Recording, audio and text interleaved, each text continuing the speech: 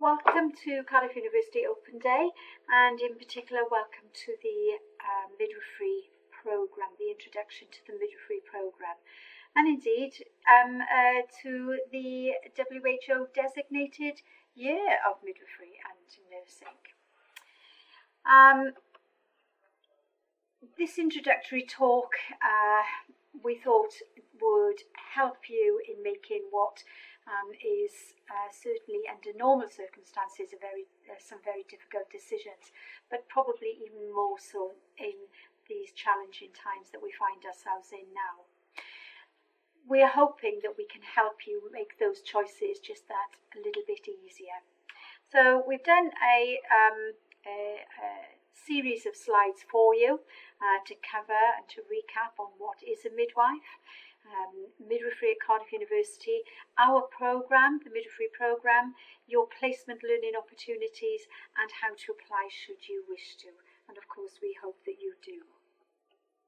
So to start off with, what are midwives, or what is a midwife? Well, midwives are specialists in normal pregnancy and birth and the early postnatal period. And in providing that expert care, they are providing safe, evidence-based advice, care and support in a holistic manner. They are the lead carer for women without any complications in terms of childbirth. However, they also coordinate the care for all women in conjunction with specialist services such as the obstetricians.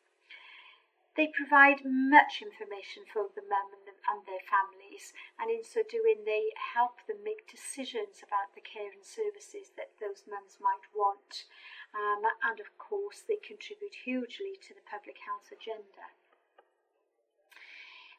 As a midwife, you'll work at the heart of the community. You'll be responsible for creating and sustaining a positive relationship with pregnant women and help her have that best possible birth experience.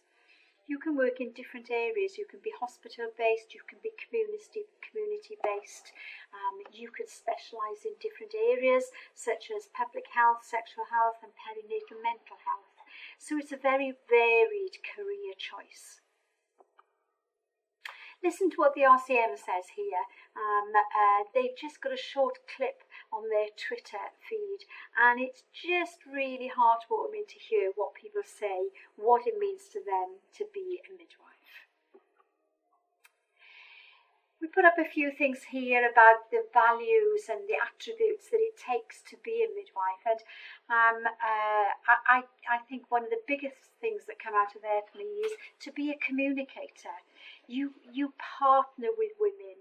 You respect what they have to say. You can be open and adaptable. You can help them solve the problems that they have. So it's about respecting people and what situations that they are in. We put this in just to sort of, remind you about that diverse career choice that midwives have. And the RCM have been looking at this, and they put out a new career framework. And they looked at 4 different areas of career for a midwife. Practice being the obvious one, but then there's research, there's management, and there's education.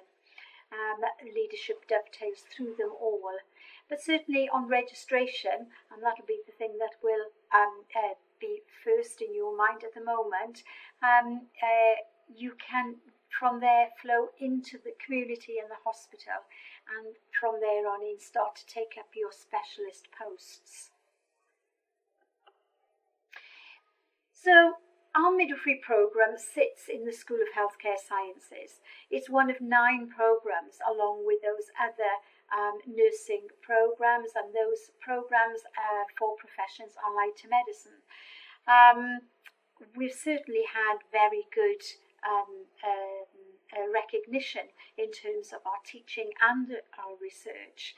But interestingly, as a School of Healthcare Sciences, it's that really opens up opportunities for us to do multidisciplinary education.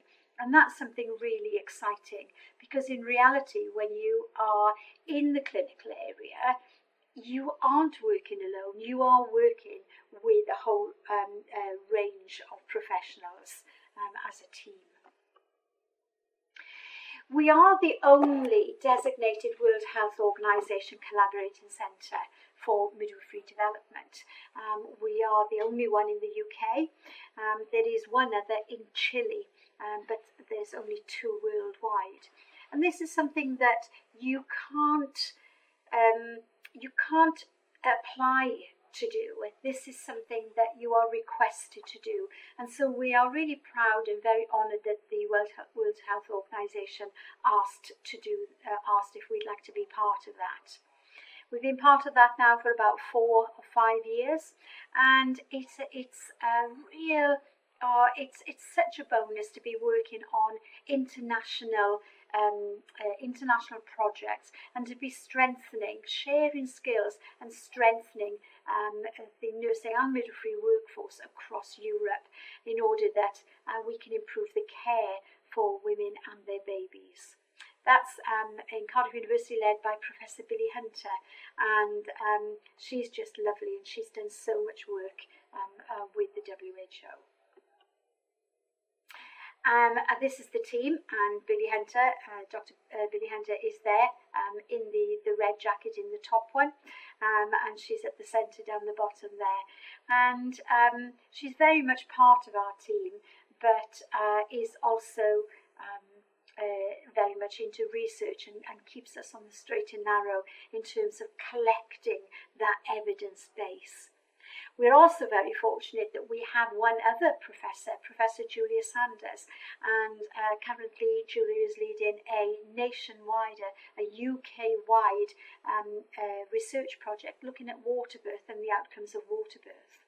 We've also got a reader in midwifery, our lead midwife for education, Grace Thomas, and we are fairly unique in that we have core programme staff that have dual roles in clinical and academic roles, and associate lecturer positions where they're developing into the role of an educationalist, and they're taking those things back into the clinical area. So we're very blessed to have a very sound award-winning team. The programme itself is, of course, accredited by the Nursing and Midwifery Council. It's 3 years full-time, 45 weeks of planned educational activity each year.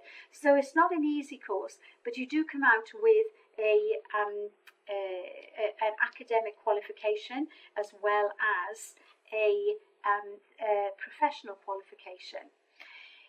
Over the 3 years, and mostly each year actually, the years are split into 50% theory and 50% in clinical practice.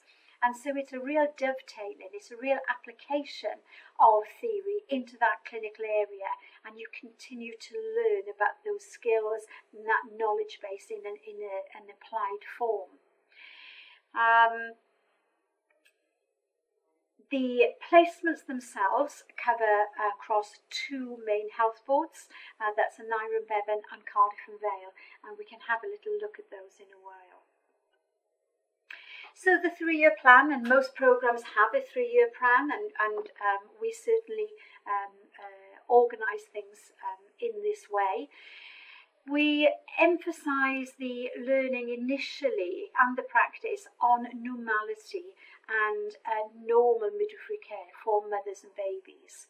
You get that base of practice there, and once that's embedded in a little, then we can move in year 2 to emphasise complex care and specialist placements, looking a little bit more broadly at things.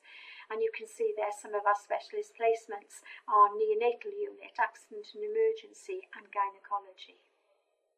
Polar placement is a placement overseas learning opportunity, which I will talk about there to broaden your knowledge. And then in year 3, building on things again, we can think about a little bit more consolidation, just looking at the time here, case holding and management. and there you are looking at more complex situations, but looking at managing things a little bit more, ready for that final bit when you qualify, when you register as a midwife. We thought long and hard about the assessments throughout the 3-year programme, and here we didn't want to disadvantage any particular student, and everybody's got their own particular favourites in terms of learning and teaching. And so we've put together a very wide assessment strategy. There's group presentations, there's poster development, there's presentations in themselves, individual presentations. And then, of course, later on in the programme, you've got dissertations and research assessments. However, the programme isn't only about academic qualifications and academic capabilities. It has to be a blend of academic and clinical assessment. And so for that, we use an electronic software program called My Progress, and that enables us to effectively for you to enter your evidence and us to monitor your evidence. This slide is just a little bit about the innovative and dynamic teaching that is undertaken. We base that on a spiral curriculum. It is a student-centred approach to teaching and learning, and there's a whole host of ways that we do that: face-to-face and keynote lectures, simulation, and learning in practice, of course. So, going through on that, simulation being one of the bigger areas, we have our own simulation suite for the School of Healthcare Studies, and within that we have an area which is dedicated to midwifery, and certainly we have the essential equipment needed where you can learn in a protected environment. Some of it is a lot more expensive, and we can use that, such as SimNewbie and SimMum. We do have state-of-the-art sort of camera technology there within this, and we can, if we need to, we can record things, we can play back, and we can do learning together. In terms of the learning opportunities going abroad, certainly the aim of the university is to try and facilitate our undergraduate students to have this opportunity.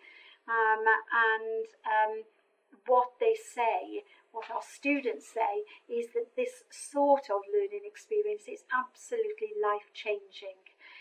It's a strengthening of themselves, a strengthening of their resilience and emotional intelligence. And so for that reason, we very much support this in the midwifery programme. You have 4 weeks which are part of the programme where we can help you to arrange things to go abroad. But if you can't go abroad, then we'll do specialist areas within Wales, within the UK, and certainly there is an equally valued benefit from that. This is just some of the areas that we partner with. And these are some of our students over on the left-hand side. This was last year. One of our partner countries is Namibia, and some of our students did go out there for their experience. And the ones down the bottom are ones that went over to Sweden, one of the Scandinavian countries. So they were thrilled with their placement. And over on the right-hand side, you've got your students that are learning through social interaction, our students over in Fiji the year before. So this is a little bit about our placement areas. You can see there's a very large placement area, Cardiff and Vale, Llandynnair and Bevan. And what we do say is that we will get you to go to all different units within that placement area. We don't keep it to one unit.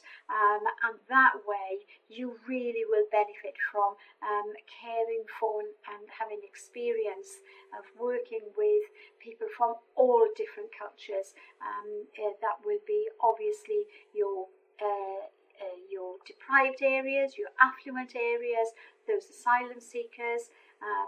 You know, it's so diverse, your valley areas, your rural areas, that at the end of 3 years you come out a much more rounded practitioner. It's just a little bit about Naira and Bevan Health Board there, and indeed about Cardiff and Vale Health Board. Both very large health boards, around about 5,500 to 6,500 deliveries per year. Both of them have midwifery-led units and high-risk units, obstetric-led units, and they have special care baby units and fetal medicine units. So you'll get a really broad range of things. So applying through the application process, of course, it's UCAS. And just to let you know, really, that all applications that come in, and we get about 800 applications per year. All applications are screened initially for academic qualifications or predicted qualifications, and then we then look at every single personal statement and we score that personal statement, and we invite the highest scoring applicants in for interview. They are usually in between January and March, and they take the form of multiple mini interviews. And as per UCAS cycle, offers are made by the end of March and confirmed by August.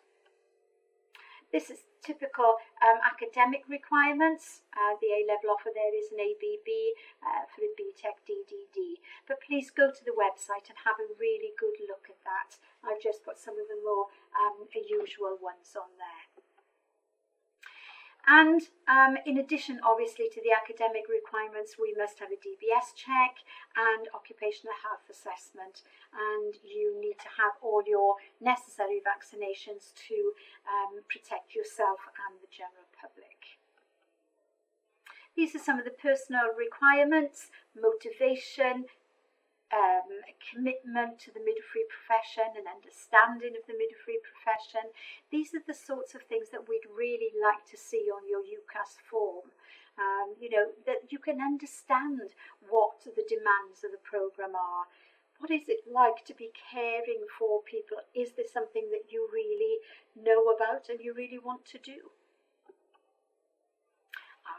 This is just a little bit about the MMI day, saying about the introduction and the group interview, and then your individual interviews from there. So you can have a little look at that.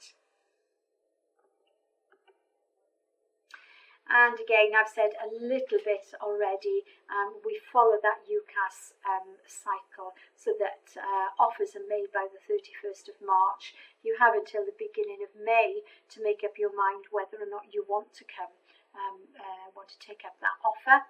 And then, of course, final offers being made in August. So, last couple of slides, I just want you to have a little think about why you should come to Cardiff University to study midwifery.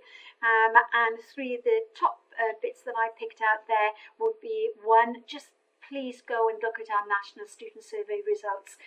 They are excellent over the last 5 years or so, and even before then, obviously. And certainly over the last 2 years, we've had 100% overall satisfaction. We do have a high number of first-class honours, which is in keeping with the Russell Group University, and the students really have, a good time, and I think that that's testament to the low attrition rate that we get.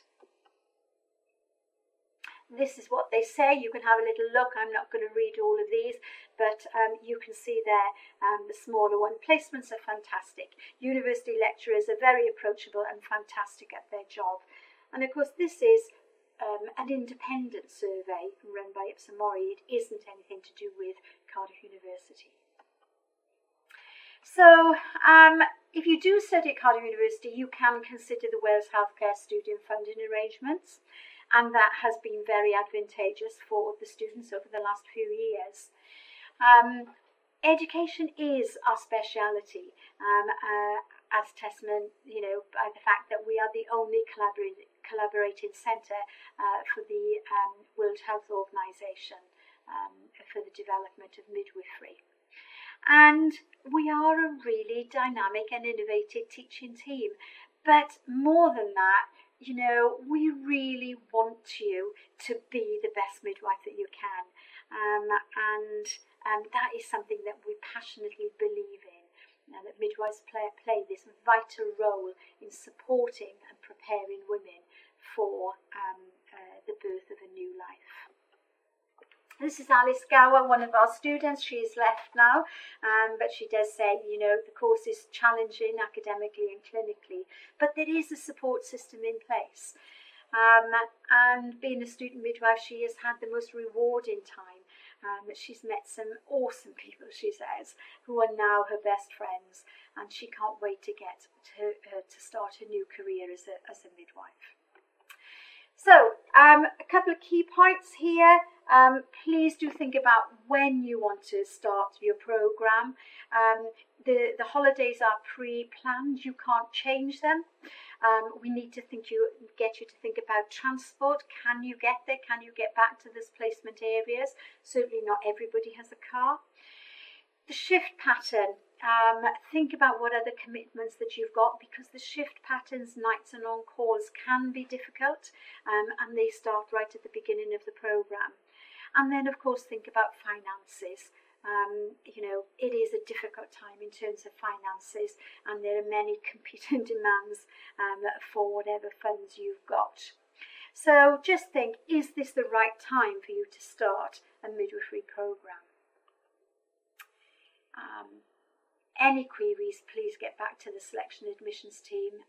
They've put their number, and you can also look on the school website. And that's one of our students here, and I think, you know, she's so intent on what she's doing. It's just lovely to see her there, concentrating hard, learning. So I think for me, it's thank you for listening to Diolch, and I do hope that you found this little talk interesting. Thank you very much.